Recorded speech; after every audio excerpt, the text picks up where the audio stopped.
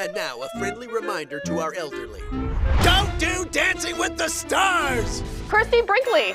She was supposed to be a contestant on Dancing with the Stars, and she's off. Yes, the 65-year-old went into rehearsal last week, and as seen in this clip on GMA, she tripped over her partner's foot, hit the floor, and broke her wrist. In a new move the dancing community is calling the Christie Brinkley. She had to have surgery on her wrist and shoulder. God. But don't worry, it's a win-win situation, because her hot 21-year-old supermodel daughter, Sailor, is now going to replace her, which will be a huge career boost for her. All right, so maybe it's not a win for Christie, but hey, at least we get to see a hot Sports Illustrated model dance now. This is so unfair, because what's going to happen is she's never going to get these dance routines down in a day. It takes weeks. They're going to keep her on because she's hot. But how would you feel if you were a non-hot contestant? Don't know. Calls to other contestant Sean Spicer have not been returned.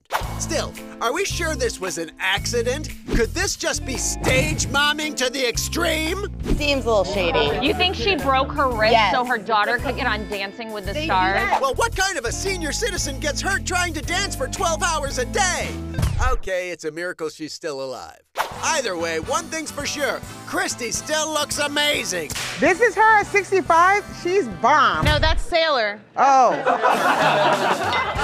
Well, her mom's not looking too bad either. Glad you have Medicare, Christie.